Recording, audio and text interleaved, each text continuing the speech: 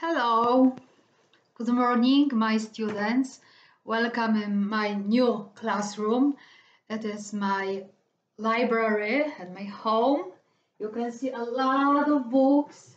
You can see my flowers. Oops, my flower need water. Okay, I have to help my flower. Here you are.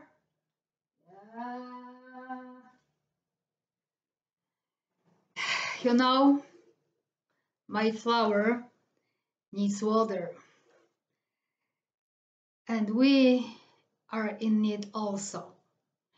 We need a lot of prayer.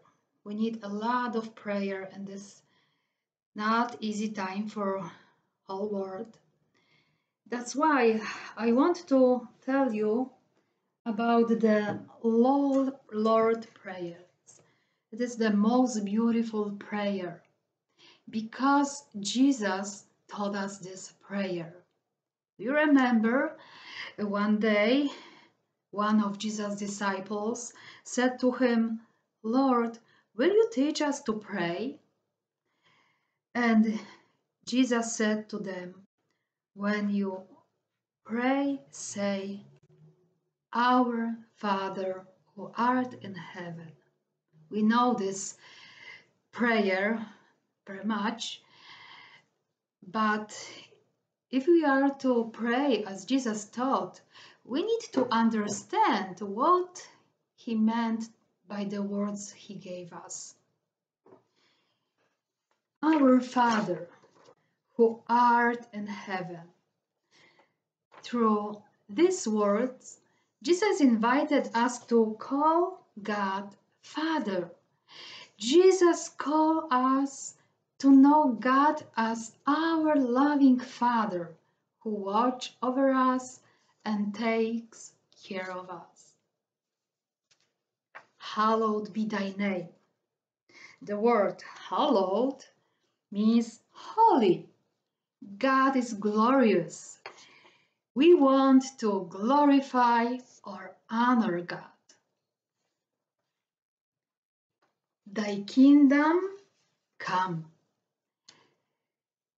When we act with justice, with kindness, we show the God's kingdom to others.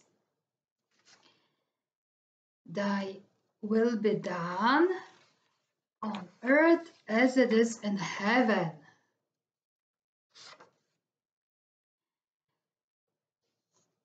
We must strive to do what God asks of us. We have to listen to God. We have to try understand what God says to us and fulfill His will. Give us this day our daily bread. We pray asking only for what we need today. We trust that God will give us what we need tomorrow. We pray too for those who have less than we have.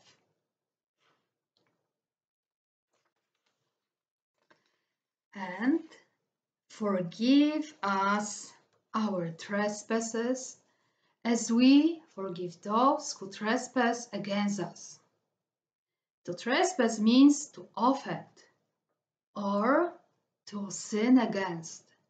We ask God's forgiveness for what we have done wrong. We pray that God will forgive us as we too forgive others. And lead us not into temptation. We realize there is so much to tempt us to make bad choices. We ask God to help us make good choices. But deliver us from evil. We ask God to protect us from sin. Amen. By using this Hebrew word, we are saying, this is true. This is true. I know we have more time for prayer every day. I ask you, please, pray every day with piety, with your big love, the prayer, Our Father. Because this prayer can change us, can change our heart. We remember very often we sang this prayer during our religion class. That's why. Can you sing with me this prayer now, please? Our Father, who art in heaven, hallowed be thy name. Thy kingdom come, thy will be done, on earth as it is in heaven. Give us this day our daily bread, and forgive us our trespasses, as we forgive those who trespass against us. And lead us not into temptation, but deliver us from evil. Our Father. Amen. And homework today. Please remember we have this beautiful prayer in Holy Bible. That's why I ask you, please open the Bible first on the, of course, a New Testament. Open on Gospel according to Luke, chapter 11, and please read verse 1, 2, 4.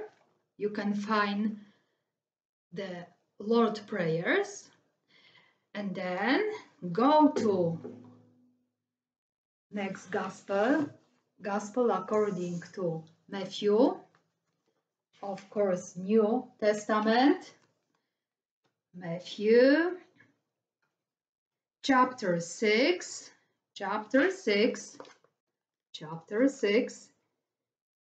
and find verse 9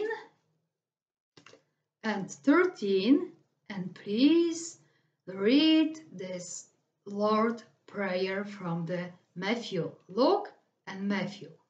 Then please pray or sing before I am going to sleep this beautiful prayer, Our Father.